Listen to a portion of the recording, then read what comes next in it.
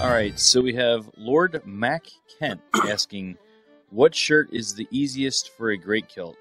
He wears great kilts every day and wants something easy. That's what he's saying. Dude. He's wearing it every day. Okay. He wants something that's like a hard-wearing shirt that can be worn multiple times. Without washing? I'm going to assume there's going to be I'm hoping some washing in there. Okay, multiple times. Yeah, it's...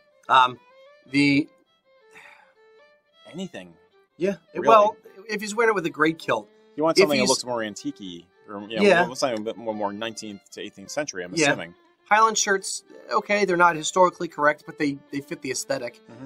The grandfather shirts are kind of where I've landed, and the company through me has landed on like a cool looking aesthetic that is quasi historical, and it's just got a good feel. Grandfather shirt meaning like the band collar and then a dozen buttons in the first 10 inches on a button placket. Yeah.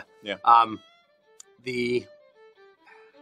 trying to think what else for a great kilt that you'd wear daily.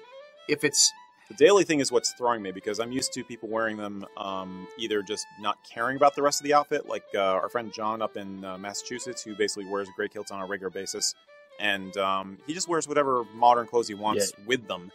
Or it's people who are doing it in a more historical or fantasy context, like a reenactment or a Renn Faire or SCA or something like that. So if you want something that kind of has that rustic, antique feel, I would go with either a 18th or 19th century work shirt. One of our company we admire because they're kind of on a parallel course to us is Townsend's. They're a sutler company. They have a good selection of work shirts you might want to take a look at. If you're planning on using it on a regular basis, and you want something hard-wearing, go for linen. Our grandfather shirts, another reason we like them a lot is because they're actually a linen blend fabric. So it's very comfortable, but also really tough. You really can't beat linen for this stuff. So that's probably how I would go. I would advise you to try shirts with buttons. Don't necessarily go with the lace-up front shirt. It gets a little too costumey that way. Might be nice to have in your wardrobe for sometimes.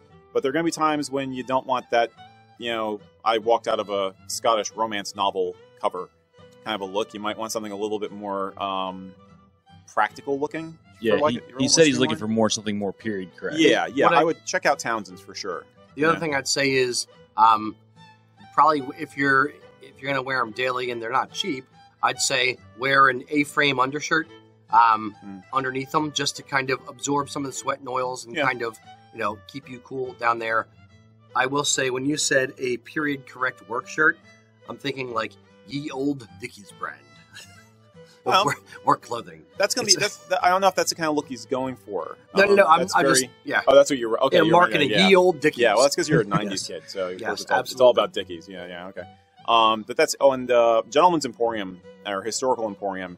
I won't vouch for the quality of what they sell there, but they do have a variety of shirts as well that are historically inspired, shall we say. But that's how I'd play it. And try a couple of different ones, change it up.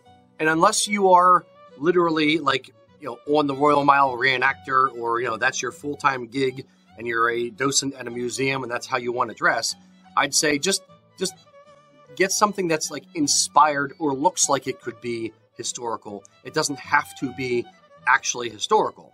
So, like, I wouldn't necessarily wear a t-shirt with a great kilt, but if you wear a grandfather shirt or even a Highland shirt, to that point, it still looks like it would go that way to 99.99% of people that you're going to interact with on a daily basis, unless you're a reenactor. Yeah, or it's there are some shirts out there which are modern shirts, but they have a softer line to them, so they wouldn't look odd with the soft lines of a great kilt. I'm thinking like flannel shirts. There's some flannel shirts out there which do not necessarily have the breast pockets on them. Not flannel as in plaid. No, but flannel as the material. Usually flannel shirts are sold in plaid, but there are solid color ones also. Yes. That might be a great option for winter.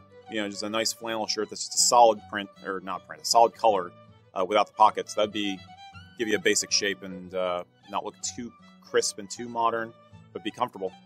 So, now I'm just thinking like a confused homeless lumberjack wandering the streets with a great kilt on and a plaid shirt, maybe Argyle hose too. Oh, yeah, man. no. Well, if you're going to go all in, you might as well just go all the way. If you're going to go, Absolutely, go. yes. Yeah. Or get one of some of those 1850s printed shirts that were popular with like the skulls and crossbones and the flags and the little flowers. All that kind of stuff. They had some crazy shirts in the 1850s. Really, really obnoxious. Or like cowboy shirts and like Go with some bib fronts. Yeah, absolutely. No, I think we're slightly off topic. I think we're off topic. I think he's got some ideas. Rabbit holing a bit. Yes. I hope that helps. If you're getting these outfits together, send me pictures. I'd love to see what you come up with. Not of the plaid flannel shirt though. Yeah, no.